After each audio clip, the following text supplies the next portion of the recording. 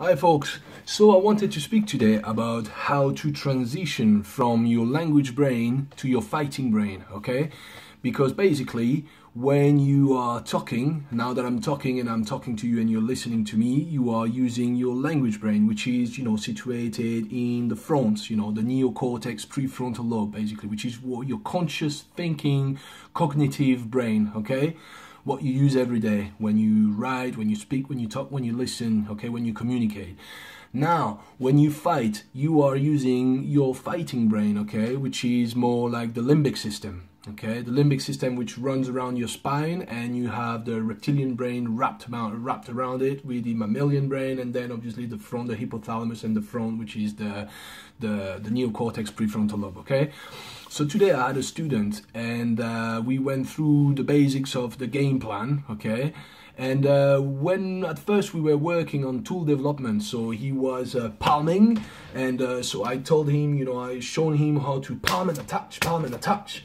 So that's what we were doing, and he was doing really good, because he's a gym goer, he's a strong guy, so he had powerful shot, and he was great, He was accessing his fighting brain really easily, okay? So I was coming there with a pad, and I had like a little piece of cloth around my wrist to mimic the clothing, because I wanted him to learn to strike and attach, strike and attach.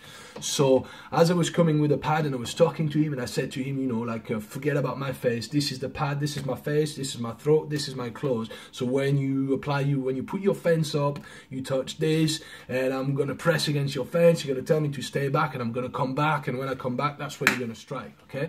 And he was doing it great. Everything was fine, okay? He's a strong lad, everything was cool. He could access his fighting brain really, really quickly, okay? But now, as soon as we implemented dialogue, verbal communication, okay, I'm good at it because I train it, okay? For now, I'm talking to you, all of a sudden I can switch, I can transition from my language brain to my fighting brain in a fraction of a second, because I'm trained to do so. But not everybody is trained to do that, you see. This is how people tell me, oh, you're explosive. I'm explosive because I can transition from my language brain to my fighting brain in a fraction of a second, okay? So when you take decision, split decision, obviously, it's like when you see something. So you see something and you absorb the situation through your eyes, and then the information goes and it is absorbed through your eyes, and through your eyes go to your brain, and then from your brain it goes and the information goes to your limbic system, so that you start doing things, okay? So as soon as we were implementing the verbal communication, he was losing accuracy. Now all of a sudden he was kind of missing a little bit. I mean, he was still touching the pad, obviously, but he was as less accurate than he was. And I said to myself, why is he not accurate? I mean, like before we started to implement verbal communication, which is a big aspect of combatives as well, because in the street people will approach you, people will interview you, people will start talking to you and being deceptive so that they can attack you, okay? So and I said to myself, why? And then I understood. I said to myself, right, okay, he's got difficulties to transition from his language brain to his fighting brain. And then I said to myself, right, that's interesting, that.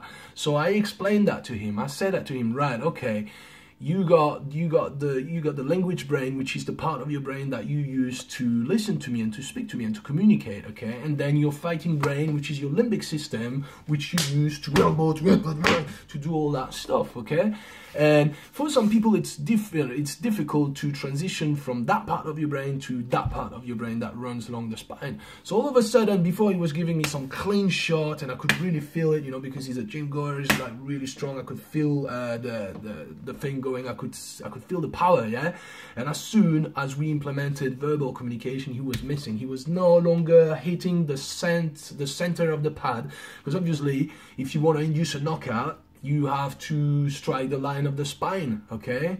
If you strike outside of the line of the spine and you strike here, the head is going to turn and you're going to slip that way. You strike that way, it's going to slip that way. Same when you punch a punching bag. When you punch it center, yeah, you're punching it on the center line, which replicates the line of the spine, okay? As soon as you punch a punch bag and you don't punch the center line and you start punching it a bit on the side, what's happening? It spins, okay? Well, this is the same thing with a human being. If you want to develop proper impact, you have to aim for the line of the spine. So you have to be a spine chaser, okay, a spine hunter. And this is what you want to do. Now, it was quite interesting to see how for some people it's hard to transition from the language brain to the fighting brain. And you know, obviously, as an instructor, you know, I learn from my student as well, because I will always regard myself as a student first, because we are all students forever, you know, like we're always going to learn.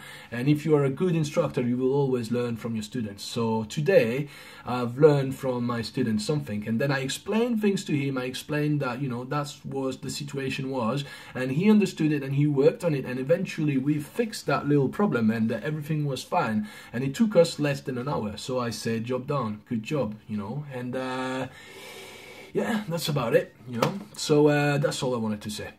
Peace, take care.